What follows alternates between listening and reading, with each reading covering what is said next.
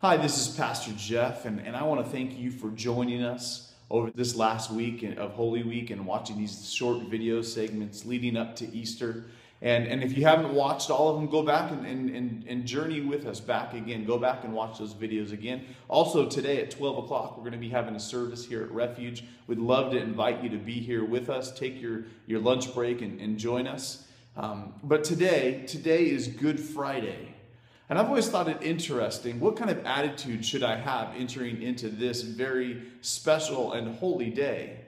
We labeled it good, so there must be something good about it, but all the events leading up to this day and especially the events of today seem like they're anything but good.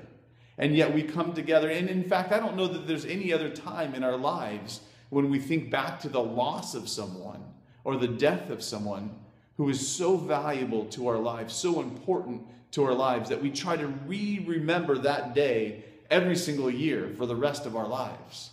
I mean, when I lose my grandma, I don't try to go back and remember the loss of my grandma every single day. If anything, I try to put it out of my mind. I remember her. She was very special to me, but I don't want to remember that day that I lost her or when I found out about the news of her passing away. I don't try to remember that day. And yet Christians, we come together and we celebrate, we come together and remember that day. It's a very special day for us. But as we look at the events of that day, I think we'll find that they were anything but good. They were horrific. They were terrible.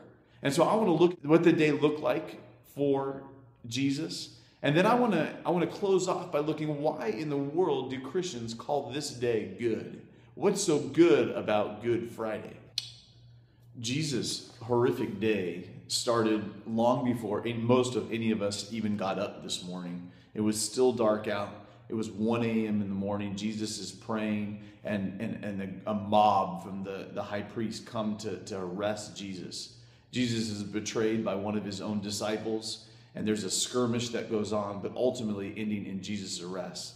And then what happens over the next 8 hours, before even 9 a.m. in the morning, before most of us are at work today, Jesus goes on 6 different trials. He is put before Annas, the former high priest. He's put before Caiaphas, who is the current high priest. He goes in front of a trial before Jewish elders, including the high priest and the Sanhedrin. He then goes and sees Pilate. He's then shuttled off to go see Herod Antipas. And lastly, he ends back with Pilate again. Pilate has Jesus scourged and then sentenced to be crucified, all before 9 a.m. in the morning. What a horrific day. What a terrible day for our Savior and our friend. I can't imagine going through all that in a lifetime, and yet he does it all before 9 a.m.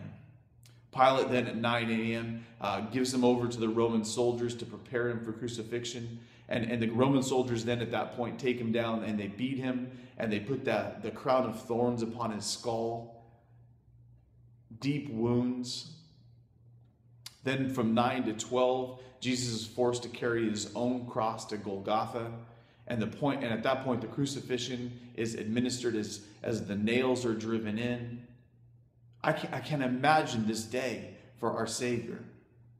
I can't imagine all that he went through in just that short amount of time. In less than 24 hours, his body has been ravaged and decimated. And he hangs there, and Jesus dies before sundown at 3 p.m., roughly.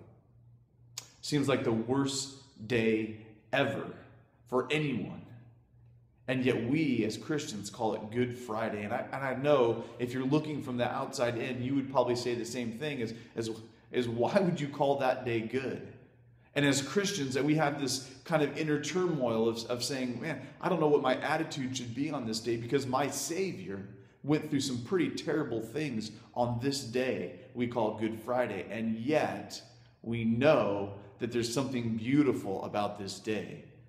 The beauty of the day at this point is really hard to see. That's coming up in 3 days. We celebrate that and we rejoice over that.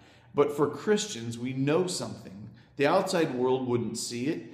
But we see it because we know what happens on that very glorious day of Easter. We want you to be with us on that day. But here's what we know, and here's what we'd hold on to. 1 Peter 3:18 says this: "For Christ died for sins once for all, the righteous, Jesus, for the unrighteous, me, you, to bring you to God." In other words, to restore this relationship with God.